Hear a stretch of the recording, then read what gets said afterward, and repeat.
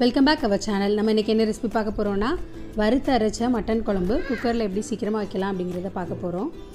இந்த குழம்புக்கு நம்ம மசாலா எல்லாமே வறுத்து அரைக்கிறதுனால இந்த குழம்பு ரொம்ப டேஸ்ட்டாக சூப்பராக இருக்குங்க. வாங்க ரெசிபிக்குள்ளே போகலாம். ஸ்டவ் ஆன் பண்ணிவிட்டு மசாலாஸ் எல்லாம் வறுக்கிறதுக்கு ஒரு பாத்திரம் வச்சுருக்கேன்.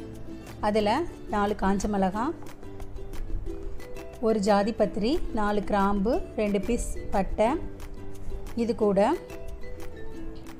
அரை ஸ்பூன் சோம்பு, அரை ஸ்பூன் ஜீரகம், 1/4 ஸ்பூன் மிளகு, 2 ஸ்பூன் தனியா, இதெல்லாம் சேர்த்துக்கிறோம்.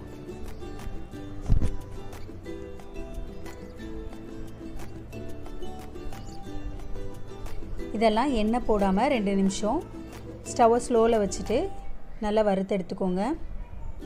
இந்த அளவுக்கு வறுத்துட்டு தனியாக ஒரு பாத்திரத்தில் எடுத்து வச்சிடலாம். அதே கடாயில் 1 ஸ்பூன் அளவுக்கு எண்ணெய் சேர்த்துட்டு அது கூட 15 சின்ன வெங்காயம் அதையும் இதுக்குள்ளே சேர்த்துட்டு நல்லா வதக்கணும். சின்ன வெங்காயம் தான் மட்டன் குழம்புக்கு நல்லா டேஸ்ட்டு கொடுக்கும். கொஞ்சம் வதங்கினதுக்கப்புறமா ஒரு கொத்து கருவேப்பிலை சேர்த்துக்கிறேன். இதையும் சேர்த்துட்டு நல்லா வதக்குங்க.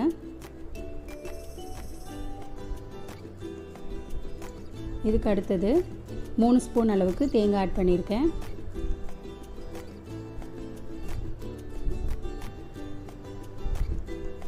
ரெண்டு ஸ்பூன் அளவுக்கு கொத்தமல்லி இலையும் சேர்த்து இந்த அளவுக்கு வதங்கி வந்ததுக்கப்புறமா நம்ம ஸ்டவ் ஆஃப் பண்ணிவிட்டு ஆற விட்டுடலாம். ஏற்கனவே வறுத்தெடுத்த மசாலா கூட 4 முந்திரி சேர்த்துட்டு இதையும் தண்ணி சேர்க்காமல் நல்லா அரைச்சி எடுத்துக்கிறோம். நல்லா ஃபைன் பவுடரை அரைச்சாச்சு. இதை நம்ம அதே பிளேட்டில் வச்சுட்டு இதே மிக்ஸி ஜாரில் தேங்காய், வெங்காயம் இதெல்லாம் வதக்கி வச்சுருக்கோம். அந்த கலவையும் சேர்த்துட்டு தண்ணி சேர்த்து நல்லா நைஸாக அரைச்சி எடுத்துக்கலாம். இப்போ இதே அரைச்சிட்டு வந்துட்டேன். இந்த அளவுக்கு அரைச்சிக்கோங்க. இப்போ ஸ்டவ் ஆன் பண்ணிவிட்டு குக்கர் வச்சுருக்கேன். அதில் 4 ஸ்பூன் அளவுக்கு நல்லெண்ணெய் ஆட் பண்ணியிருக்கேன். இது கூட அரை ஸ்பூன் அளவுக்கு சோம்பு, 2 பட்டை இதையும் சேர்த்துட்டு இது பொரிஞ்சு வரட்டும். இப்போ இது பொரிஞ்சிருச்சு. இது கூட 10 சின்ன வெங்காயம் பொடிசாக கட் பண்ணி வச்சுருக்கேன். இதையும் ஆட் பண்ணிக்கலாம். வெங்காயம் நல்லா கோல்டன் ப்ரௌன் ஆகிறது வரைக்கும் நல்லா வதக்கிக்கலாம். இப்போ இந்த ஸ்டேஜில் 2 ஸ்பூன் அளவுக்கு இஞ்சி பூண்டு பேஸ்ட்டு சேர்த்துட்டு நல்லா பச்சை வாசனை போகிறது வரைக்கும் வதக்கிக்கோங்க.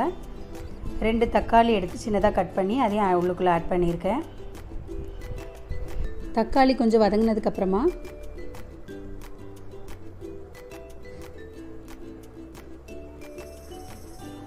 ஒரு கொத்து கருவேப்பிலை சேர்த்துக்கலாம். இது கூட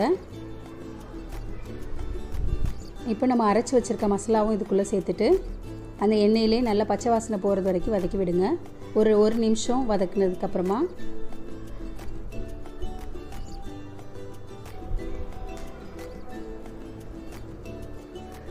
இது கூட அரை ஸ்பூன் அளவுக்கு மஞ்சள் தூள் சேர்த்துக்கிறோம்.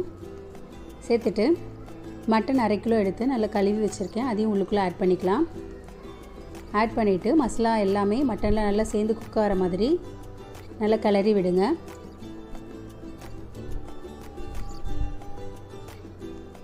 இந்த மட்டன் இப்படியே ஒரு 5 நிமிஷம் குக் ஆகட்டும்.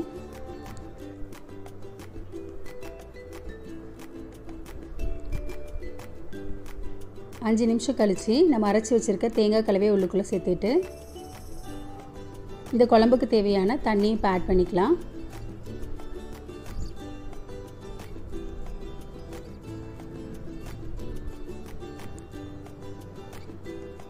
இப்போவும் குழம்பு திக்காக தான் இருக்குது. எனக்கு கொஞ்சம் தண்ணியாக வேணும். அதனால் இன்னும் ஒரு 1/2 டம்ளர் தண்ணி ஆட் பண்ணிக்கிறேன்.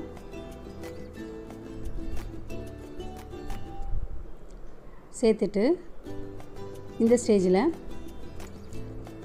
இந்த குழம்புக்கு தேவையான உப்பு ஆட் பண்ணிக்கலாம்.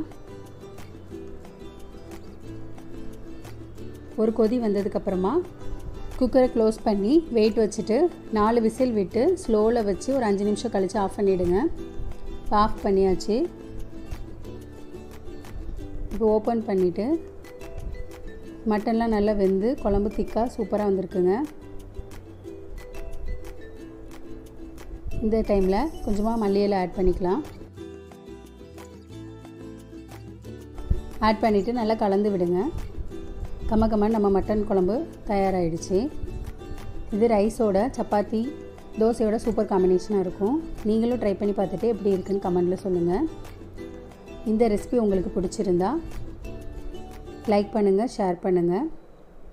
அச்சுஸ் ஹோம் குக்கிங்கை சப்ஸ்கிரைப் பண்ணுங்கள்.